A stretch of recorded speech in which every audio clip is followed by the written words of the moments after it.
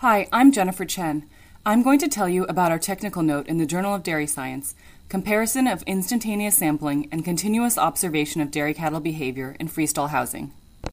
When recording animal behavior, the gold standard is to use continuous observation to determine the precise start and end times of each behavioral occurrence, known as a behavioral bout. Continuous observation allows for determining how frequently and for how long an animal performs a given behavior.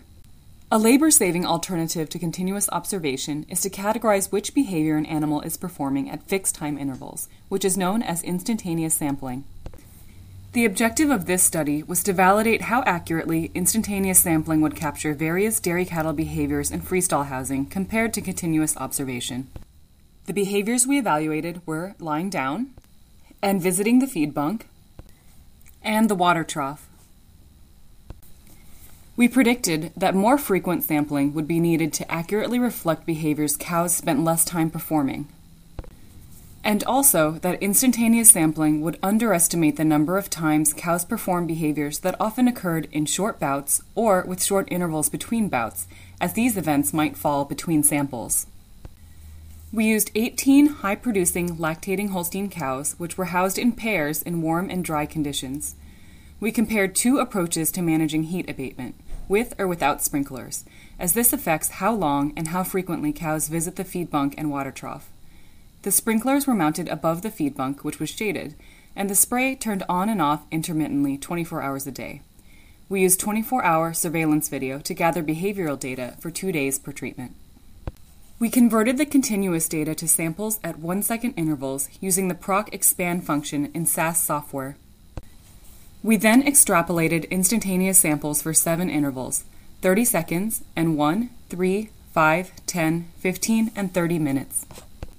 We converted these samples to the total duration and number of bouts or visits in each 48-hour treatment period using the proc means function in SAS. Our code can be viewed online in the supplemental materials of our paper. To evaluate the accuracy of each sampling interval, we conducted pairwise comparisons between the true values from the 1-second samples and those generated from the 30-second to 30-minute sample intervals using linear regressions.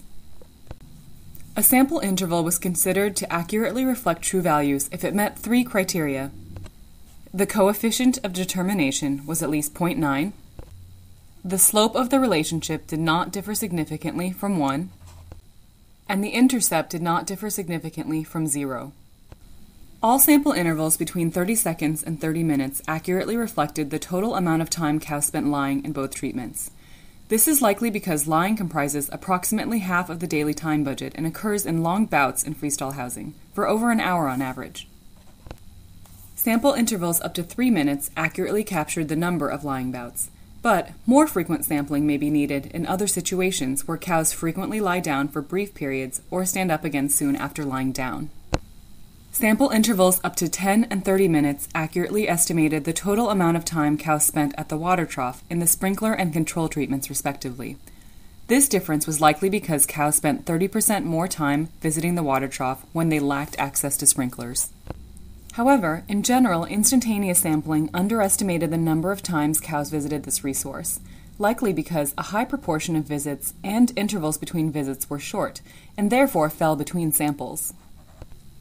Sample intervals up to 15 and 5 minutes accurately estimated the total amount of time cows spent at the feed bunk in the sprinkler and control treatments respectively. This difference was likely because cows spent 19% longer in each visit to the feed bunk when they had sprinklers. However, instantaneous sampling underestimated the number of times cows visited the feed bunk, likely because they frequently returned to the area after leaving only briefly. When cows are standing at the feed bunk, their behavior can be examined more specifically in terms of whether their heads are past the feed barrier and whether they are actively manipulating the feed. Sampling intervals up to 5 and 10 minutes accurately captured how long cows spent with their heads past the feed barrier in the sprinkler and control treatments respectively. But the use of instantaneous sampling to capture other aspects of behavior at the feed bunk requires further validation. In conclusion, sample intervals up to 5 minutes accurately captured how much time cows spent performing all of the behaviors we evaluated. But more frequent sampling or continuous observation is needed to determine the number of occurrences of each behavior.